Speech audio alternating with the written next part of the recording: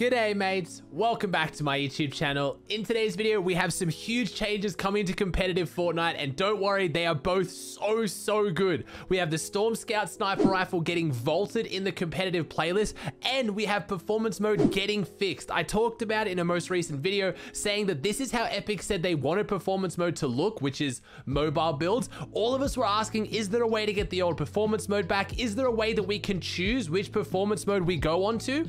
I didn't think it was possible, but it is. We're gonna get adjustable performance mode, so you can pick whichever one you want to have to make your game run smooth but still look decent. Let's say decent. It's not fantastic, but it won't look as bad as mobile. Also, I want to touch on some of the changes we've had in the competitive scene the last few days. Specifically in NA East, we have some big team changes. Scoped has been dropped, has found himself completely without a team, and I have to talk about drop spots on NA East because it took Zayt one game and he's already alphaed Hydrodam. Today's video was actually already recorded. I made an entire 15-minute guide on how to get the Storm Scout Sniper Rifle and how to get the Clinger Sniper Rifle. And then I went live for stream and I find out they've completely vaulted it. All my footage wasted. I spent 4 hours on this video, but whatever, it's okay. I'm happy. The Storm Scout Sniper Rifle is out of the game. How do I know? Because Fortnite tweeted it. Fortnite status tweeted out, forecast 0% chance of Storm Scout. We've disabled the Storm Scout Sniper Rifle from competitive playlists. Thanks to the community for providing feedback. And honestly, I am so happy this happened. The video I made today was ridiculous. If you went back and actually looked at how teams were getting it, basically all you needed was the NPC to spawn at Weeping Woods. That's it. Just the one NPC. And in 3 minutes, you could have the Storm Scout Sniper Rifle. Doing 3 quests and having one of your teammates farm some gold inside Weeping, not even getting a bounty, not even getting a kill, guaranteed Storm Scout. So there is a chance that when you look at Kyle's spawn rate, I dropped there a few times, it looked like it was around 30%-ish, I'm not entirely sure, but that means even a 1/3. If you were going to play a 12-game format of FNCS, there's a good chance a team would have had this at least 4 times, and there was other methods to get their hands on this gun anyway, so I'm really happy to see the Storm Scout taken out of competitive. I think everyone except for teams like Queasy that were getting it are happy about this as well. It doesn't mean all the exotics are gone though. The double barrel shotgun, the Clinger Sniper Rifle, both guns that I've said are very strong, especially the Clinger Sniper Rifle, are still in the game. Now, as far as the quad launcher and the slurp chug splash thingy, that doesn't look like it's made it into competitive, but that might just be because it's that 2-week cooling off period like we've been hearing about with other items. So maybe that could make its way into competitive, and I was really scared to see that happen, especially with how broken gold is at Craggy right now. But I do think that based on them taking the Storm Scout out, I'd be very surprised to see them put those 2 items in. So things are looking good. We've only really got, yeah, the Clinger Sniper and maybe the double barrel to look out for now. This wasn't the only good tweet we got from Fortnite today. We got a tweet letting us know that performance mode is coming back in the way we knew before, the bubble builds or whatever you want to call them. We are getting performance mode back that way, but even better, everyone's going to be happy. We're going to get adjustable performance modes. Let me read through the announcement they made. They said, we've released a maintenance patch on PC to address the recent performance issues for DirectX 12.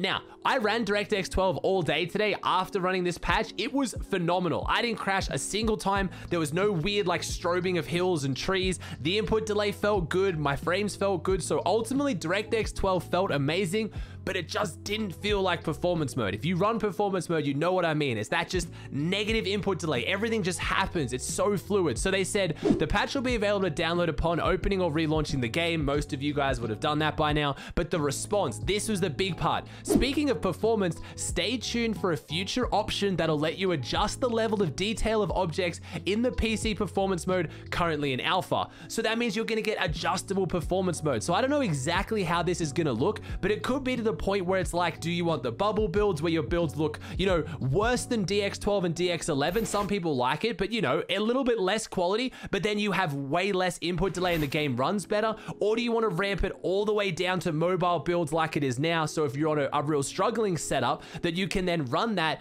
or we can make it even higher. Maybe there's an option where it gets closer to DirectX 11 or 12, but it still runs better. Either way, this is a win-win for everyone. No matter how you like your game to look, no matter what setup you're on now, you're going to be able to customize it to make it look like you want.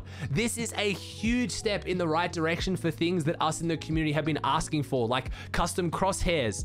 an FOV slider, you know, things like that, being able to customize your game to make it look how you want to fit your setup and your preferences compared to someone else. And it means we don't have to have these huge arguments now. No, give us the old performance mode back. No, I want to keep the new one. I don't want to go back to the old one. You know what I mean? Everybody's happy. We had NA East Pro Scrims today, and we were going to finally have our questions answered. Who was going to alpha Hydro Dam? Was it going to be Zayt, Saf, and Stretch, the pro alphas walking in, Dictator on top, going to take the Hydro Dam? Or was Dubs, Mega, and Eclipse going to hold on to it? We have 6 Titans in the competitive scene. How did it all boil down? It took one game. Dubs, Mega, and Eclipse decided they were going to leave Hydro Dam after the first game. Zayt, Saf, and Stretch, as far as I am aware, have it to themselves. This came on the back of Dubs tweeting it out publicly that he's going to go to Pleasant Park, which genuinely think is a terrible decision, just in my opinion. Pleasant Park is already not even worth the loot for one team, let alone the fact that it looks like there's technically 3 teams now there. You're going to have Dubs, Mega, and Eclipse. You're going to have Polarized team. You're going to have Okus, Ronaldo, and Blake. Like, I just don't really know. There's not room for 3 teams. There's not even room for 2 teams. Even if you get it all to yourself, it's a decent POI. But again, I tweeted out, Zayt's reputation grows stronger. He is known for alphaing drops. Whether you love Zayt or you hate Zayt, Zayt is a competitor. He'll win at all costs, and they knew they were in for a very, very ugly spawn fight, so they gave it up. The question is still, is it worth it? Because Clarity, Niddle, and Mikey, who are back together now with uncontested Dirty, those of you guys in the comments saying that DGen, Ages, and Skittles were going to contest them, I knew they wouldn't. I just had a feeling. They're doing way too well out of Orchard. Turns out they didn't contest them. And in scrims today, Mikey's team looked insane. They really put into question why Zayt left. And I mean, Zayt's team looked okay today. I watched the first 5-6 games, so if it happened after that, I apologize, but I didn't see them really anywhere in the top 3, top 5. But again, it's a new drop spot, new rotations. Maybe they're still trying to figure it out. They do have to adapt to the new playstyle. It is in a completely different area of the map to what they're used to playing in. So even with it uncontested, they're not going to pop off straight away. But it's going to be exciting to see whether they can make it work, because they got what they wanted. They got all the loot. They've got Flush Factory as well. They got everything, but is it actually going to be any better than their old drop? Speaking of big teams, you guys have been asking me a whole bunch. What do I think about Bugha, Clix, and Bizzle so far? And it's been kind of tough. They have been struggling. I'm not going to lie. They've been struggling on Surge mostly. They finally got Sweaty uncontested, and it looks like they're doing worse out of it uncontested than contested, because pretty much almost every single game, and I'm talking about at least 6 or 7 games, they struggled with their Surge. They either went down because of Surge, or they went down because they had to play aggressively for Surge because they left it too late. Today, though, they looked a little bit better. They got gifted a couple of games where they had some teams kind of pull up next to them that were really low. They got easy Surge tags, and when they do get their Surge, they look really, really strong coming into the end game, placing top 4 in both the games that I watched.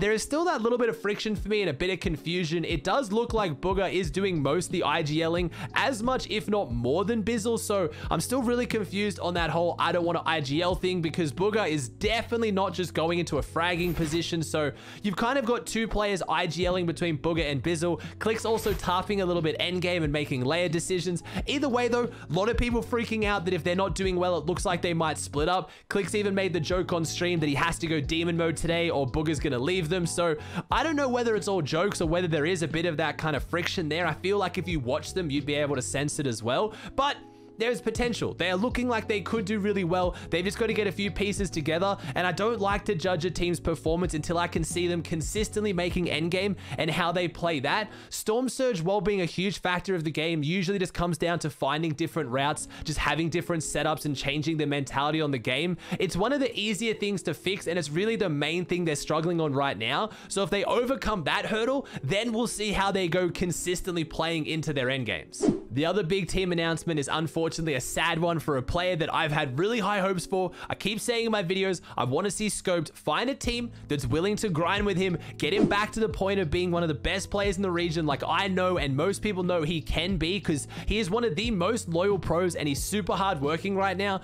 But yet again, Scoped has found himself being snaked. It was a bit of an awkward one. I didn't follow it completely, so if any of this is wrong, I apologize. But it looked like Nut first off snaked on Scoped and Zypher, which just left Scoped and Zypher looking for a third, but then Zypher decided to then go with Nut, who picked up Twexy. So I believe we now have Zypher, Twexy, and Nut, and then I think Scoped is now going to be going with Haz, I heard from some pretty reliable sources, but until they play scrims or tournaments, I won't really know. I just want to see, like I said, Scoped find a good team, and even if they're not top tier now and they don't win the first FNCS, I have really high hopes for them for the whole year if they can stick together. I mean, again, look at the teams. DGen, Ages, and Skittles are one of the biggest up-and-coming teams coming into this FNCS because they've been playing together for so long. Jack, Acorn, and Slacks, same thing. Zayt, Saf, and Stretch. You know, it is. Consistency pays off. Teams that stick together and build together will win together. A lot of people seem to be forgetting that when Fortnite announced the FNCS prize pool, they said that $12 million of the $20 million was going to go into 4 FNCSs, but that leaves $8 million that they specifically said is going to go to tournaments, one of which of the ways to qualify for those huge tournaments is by playing consistently through multiple FNCSs with the same team. If you don't stick with the same team, you don't get invited. So I want to see some of these pros and some of these teams just find players that they at least get along well with, have huge potential, and are all motivated to grind together. Because again, if you don't win the first FNCS, you could win these massive tournaments at the end of the year and the last FNCSs. We finally have Fortnite established as a full esport with one competitive game mode for a full year. I want to see the pros really get on board with that. Before I end today's video, I have to apologize to my EU fans. I'm sorry, guys. I know the EU video is coming. I spent 4 hours this morning. I got up at 6 a.m. to record today's video, which was supposed to be a full Storm Scout sniper rifle and Klinger sniper rifle guide. I had all the footage done, all uploaded with my editor, and then that announcement came out. So I am now recording this as of 10 o'clock at night, and I've already been streaming for 10 hours on top of that 4-hour recording. So I apologize, but I want to do EU right. I want to make sure the video is full quality, and I want to make sure I have all my facts straight before I do it. So it is coming. I promise you. I apologize. But thank you so much for watching. If you liked today's video, please chuck a like on it. Let me know in the comment section down below if you agree with the Storm Scout sniper rifle being taken out. I feel like it'd be hard for you to disagree, but if you do, let me know. And if you haven't already, please subscribe to the channel. It would mean so much to me. Thank you for watching, and I'll see you in the next one.